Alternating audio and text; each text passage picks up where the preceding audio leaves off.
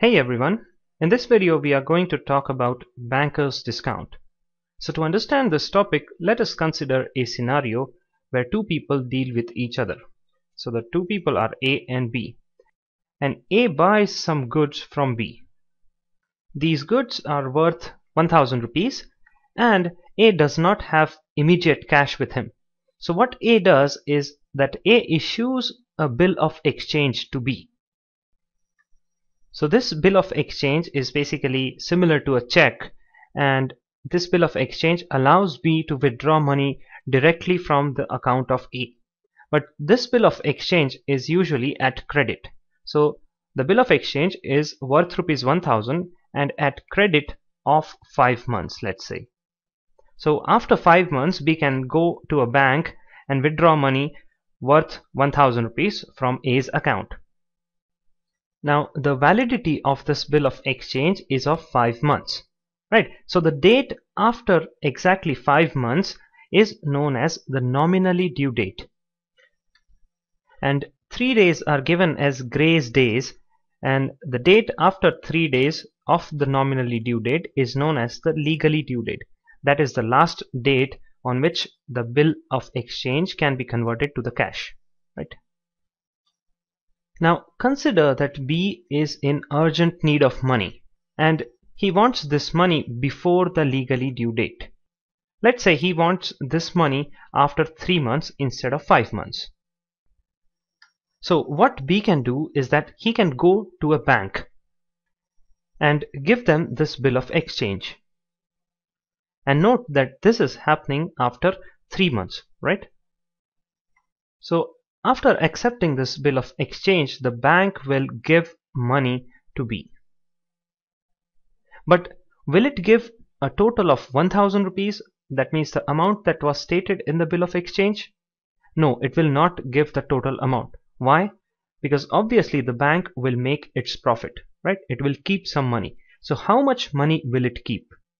Well, the bank will deduct some money which is known as the banker's discount from the face value, that is from the value that was stated in the bill of exchange, right? So the amount deducted from the bill of exchange is known as the banker's discount. Okay, so how does this bank calculate the banker's discount? Well, the banker's discount is nothing but the simple interest on the face value that is stated in the bill of exchange for some certain rate decided by the bank and for the period that is remaining, right? So how much period is remaining? Well, about 2 months and 3 days are remaining, right? So again, the banker's discount is the interest on the face value of the bill of exchange at some R percentage, the rate defined by the bank, and for the time period remaining, right? The remaining period till the legally due date. So if I have to state the formula for calculating the banker's discount, it will be equals to the amount that is stated in the bill of exchange times n times the rate of interest decided by the bank upon 100. Basically the formula for calculating the simple interest. Now there's another term called as banker's gain, which is actually the profit earned by the bank while undertaking this transaction. So it is basically the banker's discount minus the true discount. So the profit obtained by the bank can be calculated by deducting the true discount for the expired time and then deducting it from the banker's discount, right? So we know these two formulas. Let us solve a problem now. So the question is, a bill for 6000 rupees is drawn on July 14th at 5 months. It is discounted on 5th October at 10%. Find the banker's discount, true discount, banker's gain, and the money that the holder of the bill receives. Okay, so we have been given the face value of this bill, that is the amount. It is 6000 rupees. Now we will have to calculate the nominally due date and the legally due date, right? So for that we have been given on what date this bill is drawn.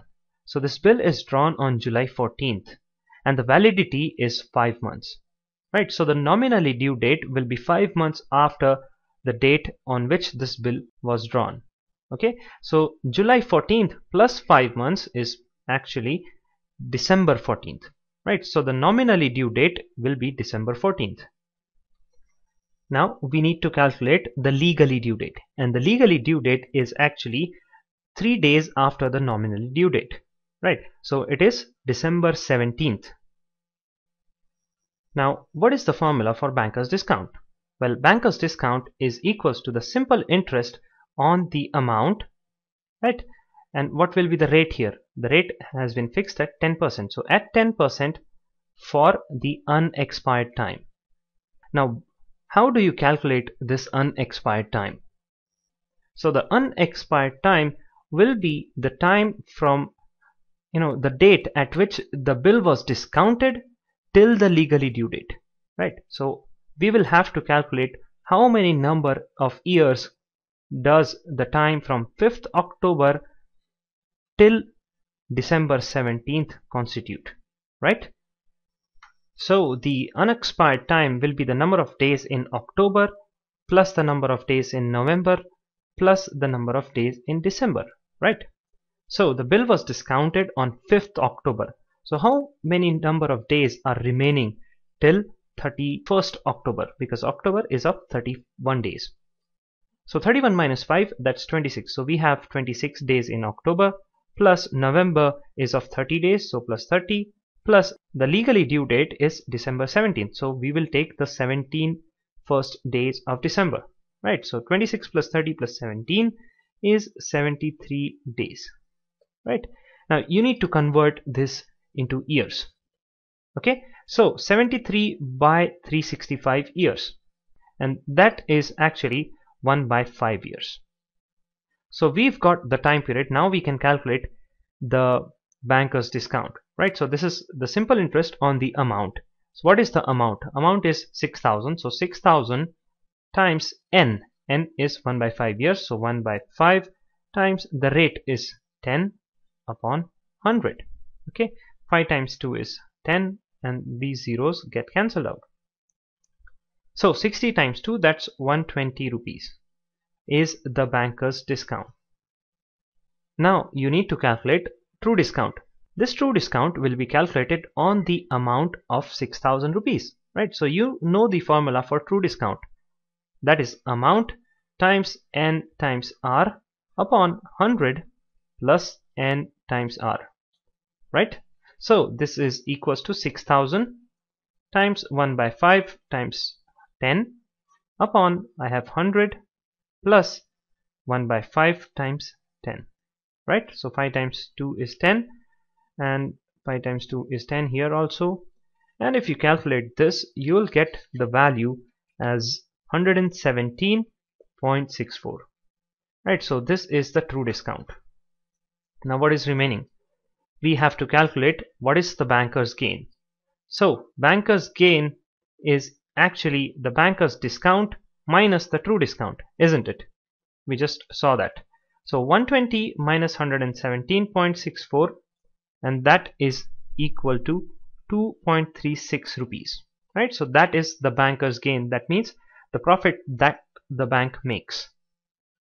Now lastly, we need to calculate how much money is given to the holder of the bill, right?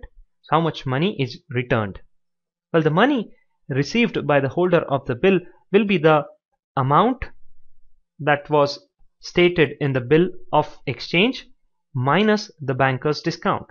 The bank keeps the banker's discount with itself and gives the rest of the money to the holder of the bill, right? So money returned will be equal to the amount is 6,000 minus the banker's discount is 120 rupees. So this is equals to 5,880 rupees, the money returned.